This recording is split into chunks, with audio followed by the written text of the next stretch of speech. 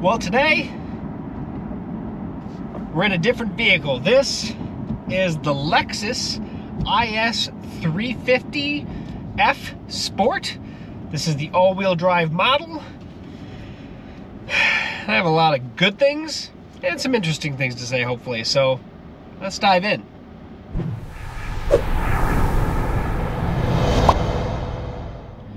Hey folks, welcome back to techgooch, and today I'm in, well, my first Lexus I've ever actually reviewed.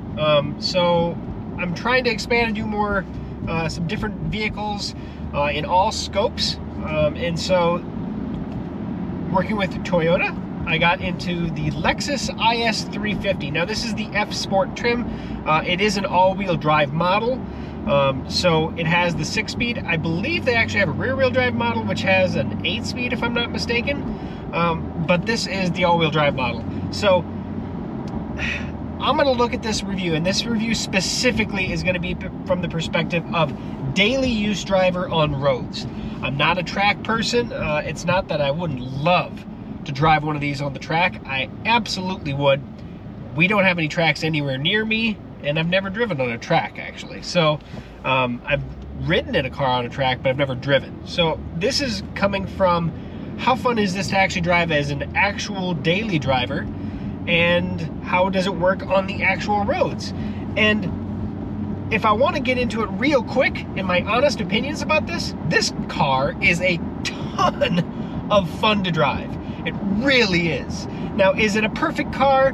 No, there are some things. It is a smaller sedan, coupé sedan, but it drives very well. It handles very well, and it's got a lot of spunk in it. It's got a 3.5 liter V6 in it. I think it's like 311 horsepower and 280 foot-pounds of torque. But when you're talking about a car this size, it's got a lot of pep to it. It really does. Now, they claim, I think it's like 0 to 60 in 5.6 seconds. I haven't tested that yet. I will, to be honest about it. So I'll figure that out, and I will put my stuff down below. But it handles really well. It looks awesome on the outside and very awesome on the inside. This has the red leather interior, and it is an awesome red. It is a poppy red. It just stands out, and it's just really fun to actually be in this vehicle. It's just, it's a lot of fun. It's got a pretty large display. I think it's an 8-inch display, 10-inch display, 10-inch, that's what it is. Touchscreen. It does have this trackpad down below, which, I'll be honest, I understand that they used to, basically everything used to be input kind of via trackpad. Now you have the touchpad as well. So it changes there a little bit, but the trackpad is kind of annoying, in my opinion. Now, I'm not a big proponent of this trackpad thing. It makes a quick and easy thing without me reaching forward. But it's nowhere near as intuitive as a touchscreen, because you're not going to just point and go, and it's not like it's not as easy to use as like, sorry about that, my camera fell over. But the trackpad itself, it's not as intuitive as like a mouse, but it is kind of like a mouse in how it actually controls the screen. I'm not a big fan of it. It's one of those things that I think they could just get rid of that altogether. Just go touch panel, touch screen. Yeah, I'm not going to go too much further into that, but I'm not a big fan of the trackpad. I really am not. The Sport, they have an Eco mode, a normal mode, and then a Sport and a Sport Plus mode. Quick and easy from this dial here on the actual console here.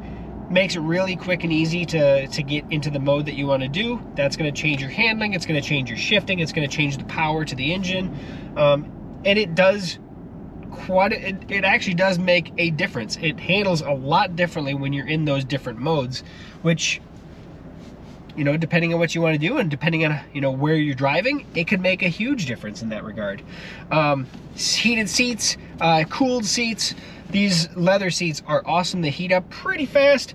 I honestly think that, in my friend, my wife and some of my friends that I've ridden in this already with me, same thing.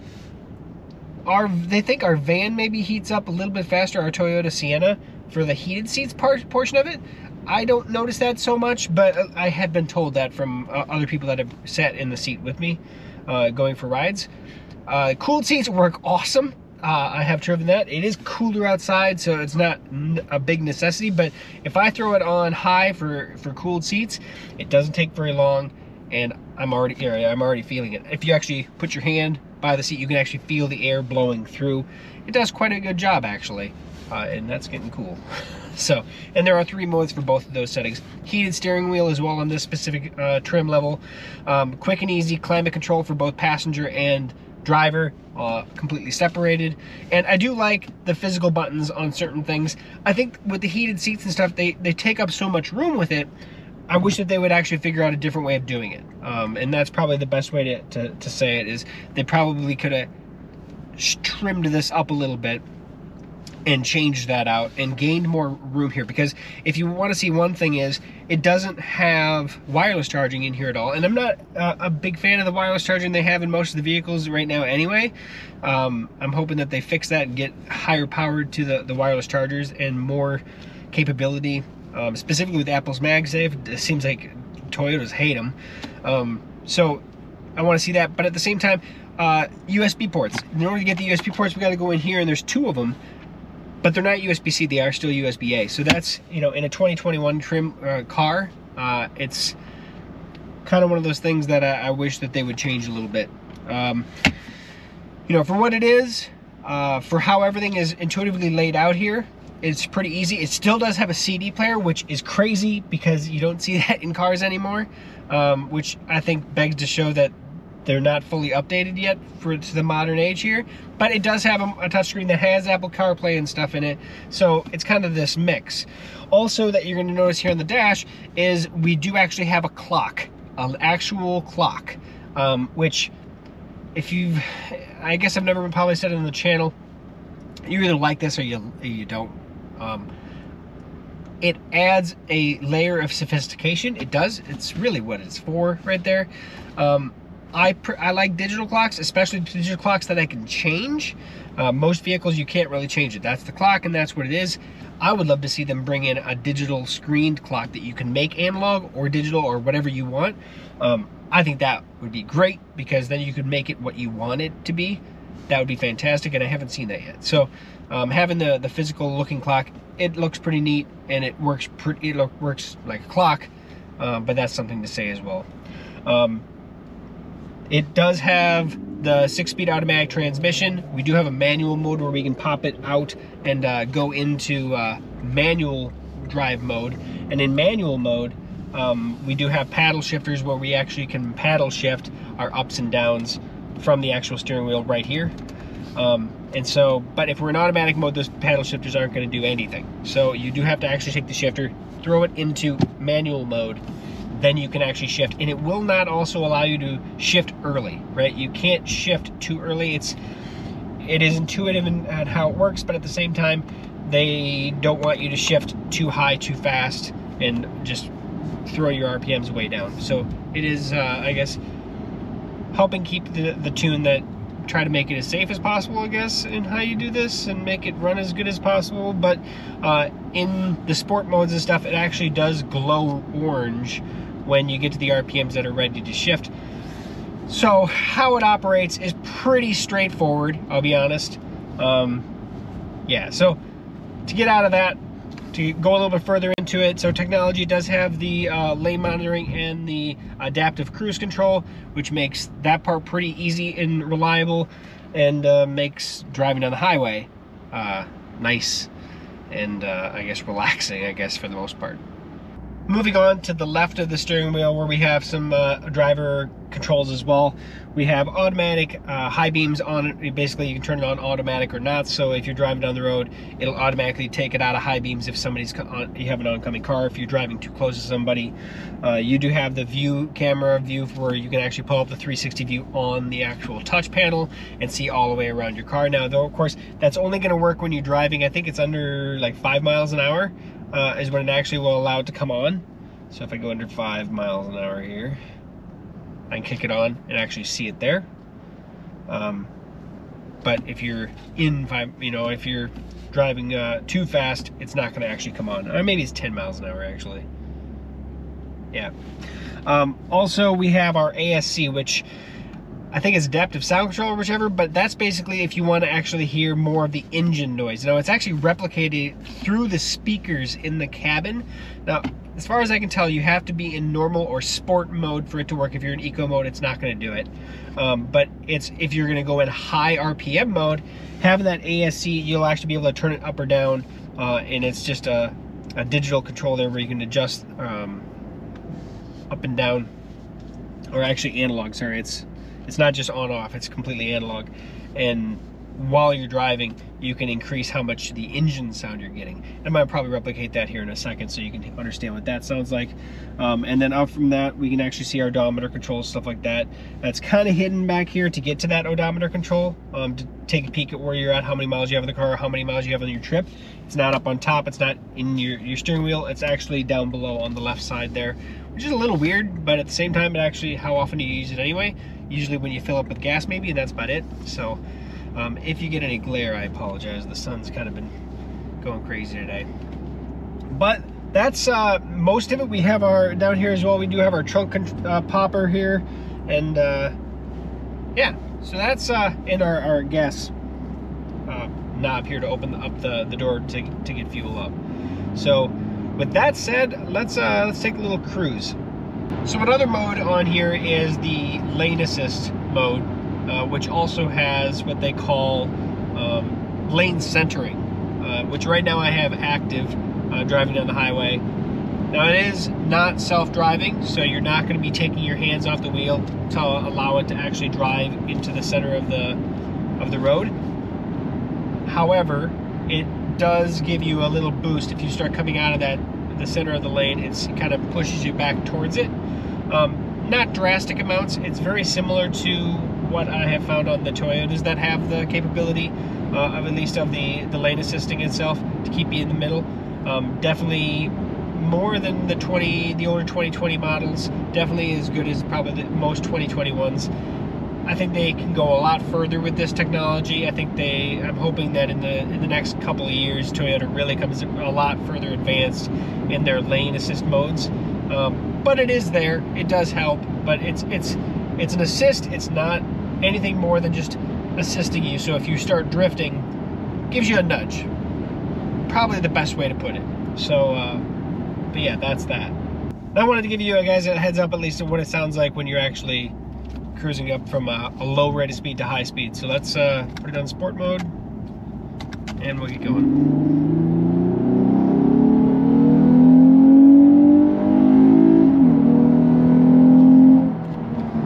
She's got a lot of pep to her, I'll give her that. So without going too crazy and breaking the law, that's pretty awesome.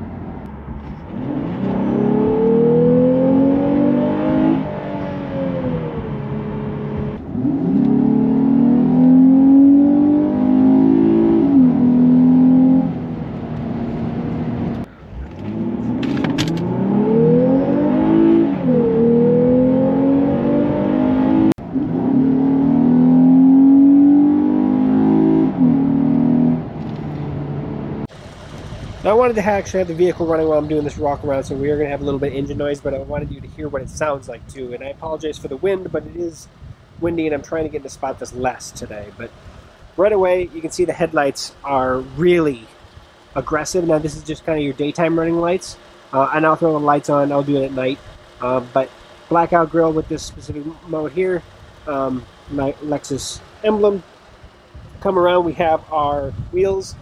Now these are really good looking wheels in my opinion. They did a really good job with these guys. We have our F Sport badge there. Come around the side. Get to the back panel here. Also LED rear tail lights.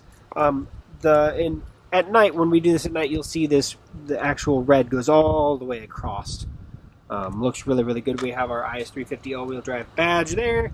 F Sport badge on the left. And then we have our tailpipes, and they look good and clean.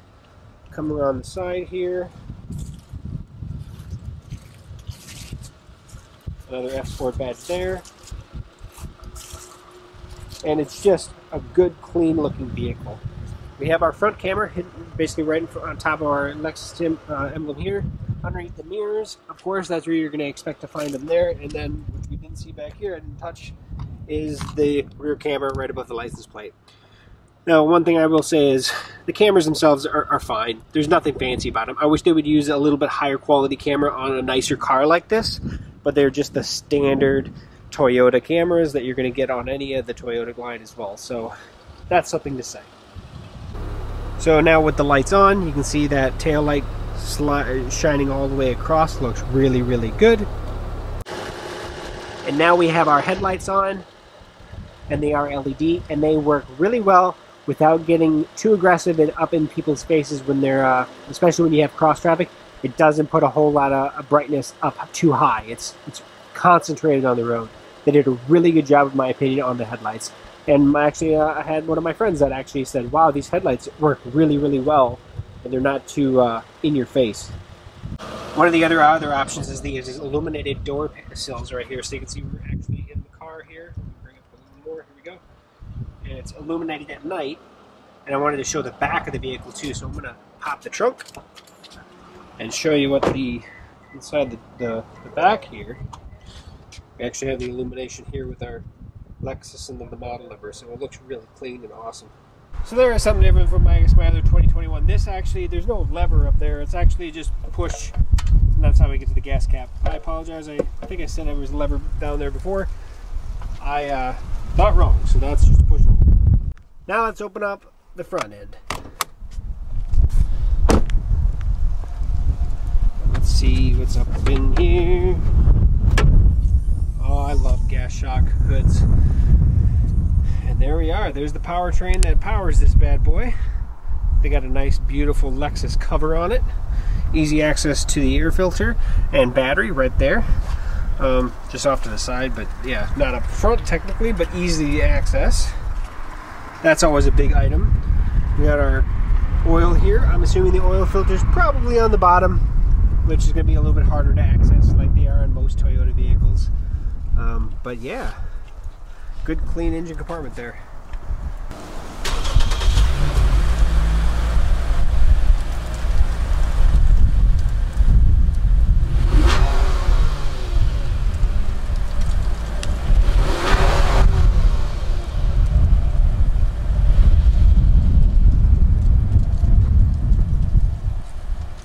Now I wanted to go into a few other features that are actually on this car that are not so much in the driving portion of it.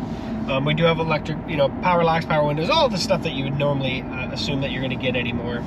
We do have a sunroof here that is actually power sliding. We can change that up here as well, obviously where it goes. We do have the lights, we have the SOS mode built into this guy.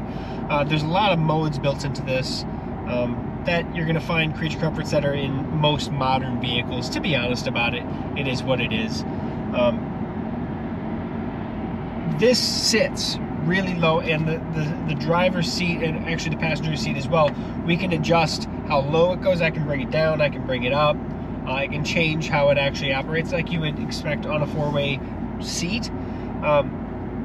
Me coming from driving trucks, vans, and SUVs typically, this vehicle does sit very low to the ground. However, I will be honest with you, the first time I actually sat in this car and drove it, within about 5 to 10 minutes, it brought the fun of driving back. Now, I like driving, I really do. Driving vans and trucks, I do. But driving this vehicle brought back some fun of driving that I haven't had for a while. And I'm not talking fun of driving to, I'm not breaking the law, right? I'm staying within the speed limits and stuff for the most part, right? Driving like it would, but it's a lot of fun. And like I was talking with my wife and some friends, you're not buying this car because it's economical. You're not buying this car because I can take my family in it, right? You're not buying this car because, oh, I can get into it at a low price. Maybe if you're looking at the sportiness of it at the cost that it's actually associated at, that I could see. But this does not scream efficiency or anything like that. Yeah, there's an eco mode on the dial. Yeah, I can get a little bit more out of each drop of fuel I put into it. But that's not why you bought this car. This car is fun. It brings some of what I would say the sporty track experience into a standard on-the-road car. Now, I have read some stuff on this car. I've seen a couple videos of this car. It's not a car that screams track, track, track, because from what I can tell is, yeah, it's fine. It's not really built so much for the track as it is for bringing that sporty material out to the normal open road. This vehicle has all-wheel drive, this specific one that I'm in, and it sticks to the road very well. And that's what you want if you're looking for a daily driver. I'm not looking to break the rear end loose. I'm not looking for over and understeer and stuff. I'm looking for it to actually be safe and do what it needs to do. This vehicle does it, and it does so looking really well. Now, here's a fun story for you. That was the first time I actually the second night I had it, actually. The second night I actually had this vehicle. I went to actually pick up my buddy who was actually out with some coworkers, and his wife was going to go pick him up, but she said, hey, why don't you pick him up in the Lexus and give him a ride in the Lexus? I'm like, all right, that sounds great. That way I can get his opinion on some things as well. So I drove to the bar that he was actually at with his friends, with his coworkers, and while I got there, I pulled in and texted for him to come out. Within a minute or two of me sitting in the parking lot, there were some people out there actually just sitting, probably maybe waiting for rides or waiting for some friends, and they just they were staring at the car, and one of the women just started walking down kind of in front of the car, just staring at the car, and kind of came around the car, and I'm not really paying attention so much, I was on my phone. And then she literally came up to the window, so I rolled the window down. I had it running because he was just going to be coming out. And she, without getting into the colorful language that she used, basically told me that she really liked the look of this car and told me it was an extremely sexy car. I have never, ever had anybody come up to me and say that. Now, I've never owned a really sporty car like this, but that literally... Like seriously, did that just happen? And it did. And I complimented her. I said thank you very much. I appreciate it. I really like the car as well. And yeah, and so that's where we are with that. But that kind of threw me off guard. I did not expect somebody to come up to the car and tell me how much they liked it and how much it looks awesome and sexy. Which is, hey, that's interesting. But that tells you how good this car is looking, right? Not just for me. I think it's a fantastic looking car. I wish that it had a little more of a color pop, but I'm a color person, right? I like colors so much more than just raw earthy colors or grays or blacks. I like things that pop in terms of color fashion in that regard. So I don't know if this is a color that I would choose myself, probably not, but it does pop. It does. It looks good, and the accent lines of this car look fantastic. So I wanted to bring that story in because I remember it, and I'll probably remember it for a long time to come. The compliment I got on this car. This is the first car I've ever had, even for review or anything, that I've had some compliments on my cars in my lifetime, but nothing like that, which was fun. It was fun. So yeah.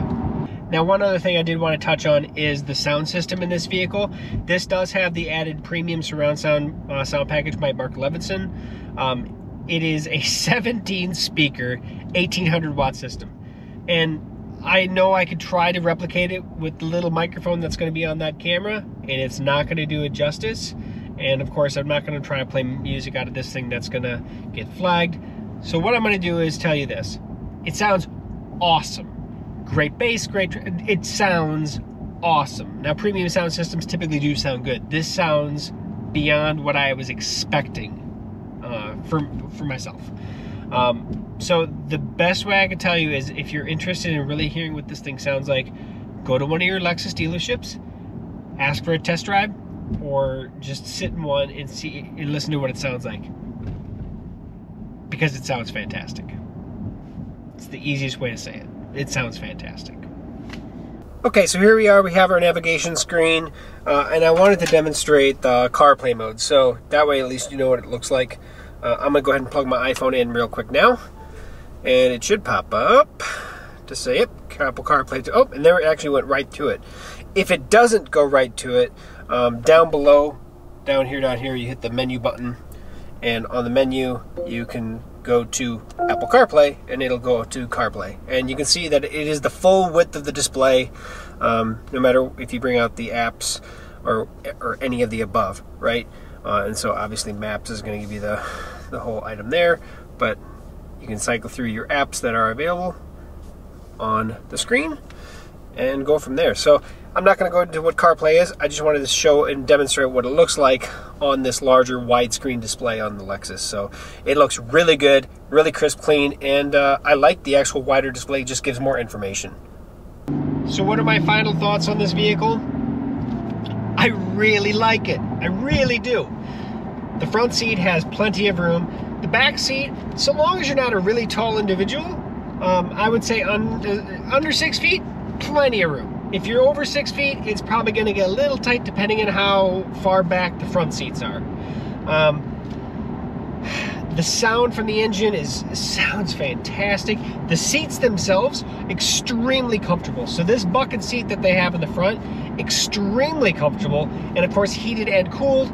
You can't go wrong with that combination. All in all, this vehicle, where it sits, it's priced at about $58,000 with all the features they added to this. I cannot tell you whether or not it's worth that money to you. But depending on where I would be financially, would be whether or not I would be happy with this vehicle. I would tell you that I would be very happy driving this vehicle. This is a fun vehicle to drive around town. It's equally good on the highway. I'm not going to tell you it's the most efficient, but it's not built to be the efficient beast, right? It isn't. It's built to be fun. And I'll be as honest as I can, they hit the mark right on the head for what it is. For where it sits in the lineup and all the features they have put into this. It's a fun, good, great looking vehicle. I can't wait to see where they head. Now, of course, this is my first vehicle of this type class that I've reviewed, so I have a hard time putting things against each other yet. It's not perfect. This vehicle is not perfect, but I'll be honest, if you're thinking of a vehicle in this type of category, in this size range, go out to your local Lexus dealer and try it, because when I sat in it and drove it for the first time, I had fun. And I'll be honest, all of my kids and my wife and a couple of my friends that I've had in here, all have had fun along the way as well. Everybody likes it. It looks good. It sounds great. The quiet level with, obviously you have engine noise because it's designed to be that way, but even, turning it down and off, it sounds really good. So, look, Lexus, I'm looking forward to doing more with this brand because it's luxurious, but in its own way, and they did a great job with this specific car. So I want to say thank you if you watched the whole video. I appreciate it. Thanks for stopping by. Thanks for sticking to the end. And if you have any questions, by all means, comment below or head over to techgooch.com and get a hold of me directly, because I'm happy to share as many of my opinions as possible. And of course, I only have a finite amount of time with each of these vehicles I get. I wish I had a few more days with this one because it's a lot of fun. It really is. So thanks for watching, and we'll catch you on another video. See you soon.